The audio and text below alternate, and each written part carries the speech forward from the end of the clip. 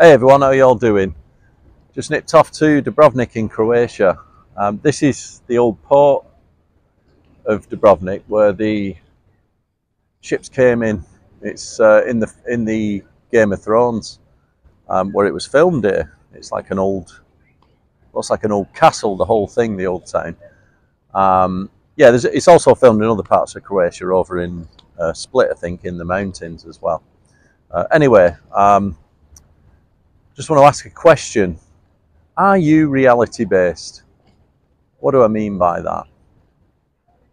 What I mean is, are you reality based, as in, are you letting your emotions rule your decisions? Are you actually thinking logically? Because there are so many situations where decisions are made, and it very much depends on the framing of those situations. You know, if you frame it as a loss, you know, you'll get a lot of, like I said in my last video about loss aversion, you'll get a loss, you'll get, you know, a different reaction. People will obviously fear the loss and react accordingly to it.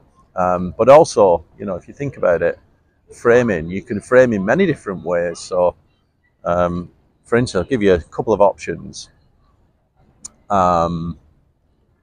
Let's say you had a free bet with a chance to win £500, but there's a 95% chance that you'll lose £10. Would you do it?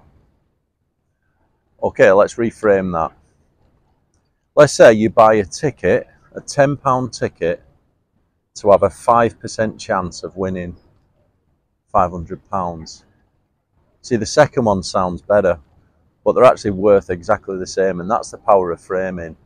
And you wouldn't believe the decisions that are made, even like in official situations, like medical situations, where we're talking about, I don't know, maybe a vaccine or something. You know, the way it's framed will actually sway the decisions of medical experts and people like that, and decision makers.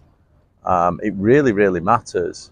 And what I mean, well, what we're talking about here is, are you reality based? There's so many other situations, not things like that. There's situations in life like who you spend time with, you know, whether that's even dating the wrong people or entertaining the wrong people. Think about dating, it's always emotionally based. It's never logically based.